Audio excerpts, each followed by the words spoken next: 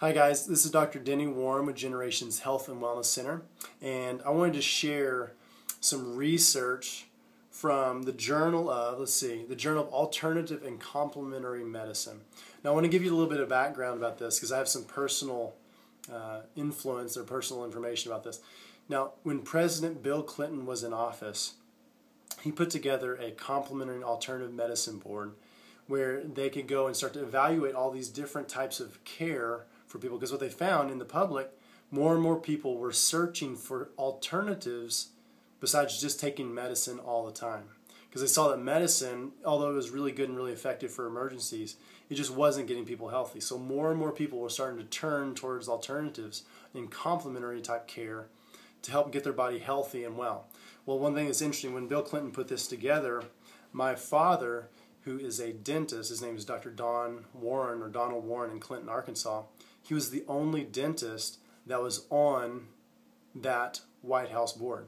So I have a lot of neat history with this. But this journal is very interesting. So the title of this was Unanticipated Benefits. I'm reading right here off the computer. Unanticipated Benefits of CAM Therapies, which CAM, again, is Complementary and Alternative Medicine Therapies for back pain, an exploration of patient experiences. So here's what they did, is they looked at people that received different complementary alternative medicine type treatments, and they wanted to see what was the full range of full scope of benefits. They saw people that got better with their back pain was better, the neck pain was better. They had different things, their ailments or symptoms were better. But here's some other things that they found.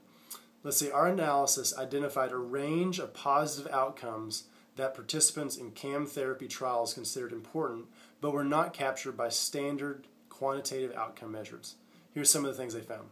Positive outcome themes included increased options and hope, increased ability to relax, positive changes in emotional states, increased body awareness, changes in thinking that increase the ability to cope with back pain, increased sense of well-being, increase in physical conditions unrelated to back pain, that's nice, increased energy, increased patient activation, they're becoming more active, and dramatic improvements in health or well-being. And there's a small fraction of these were even considered life-transforming type changes. So if you're new to chiropractic, if you never had it, just understand that chiropractic is not just about treating symptoms, it's not about treating back pain. It's about helping you express your full genetic potential. It's about helping you be truly well and healthy and vital. And it's pretty cool to see that some of the research that my dad was actually on the board of the Complementary Alternative Medicine, the research that they're finding now is that's the exact side effect of these type of treatments, of chiropractic care, is helping you be vital, full of energy, full of hope, helping things improve in your body, helping your emotional state improve, increase body awareness. That's what we're about. We're about helping you increase your expression, have a better quality of life. So if you have questions about this, if you want a better quality of life, better expression, call our office. We'd love to help you out. I hope this helps. Helps you understand a little bit more about what we do. But have a great day, and we'll see you in the next video.